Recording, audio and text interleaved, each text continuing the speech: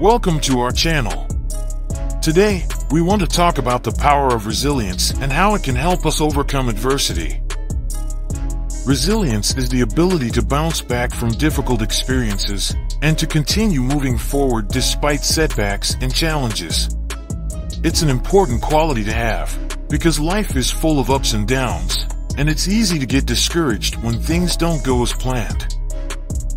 But with resilience, we can turn setbacks into opportunities for growth and learning.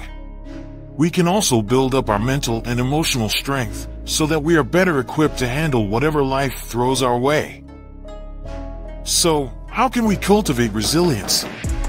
One important factor is having a positive mindset.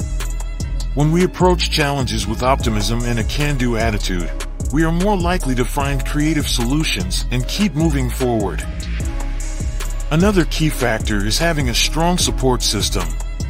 Whether it's friends, family, or a therapist, having people we can turn to for encouragement and support can make all the difference when times get tough.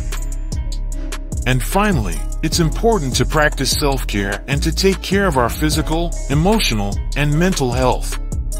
When we prioritize our well-being, we are better able to face challenges and bounce back from adversity.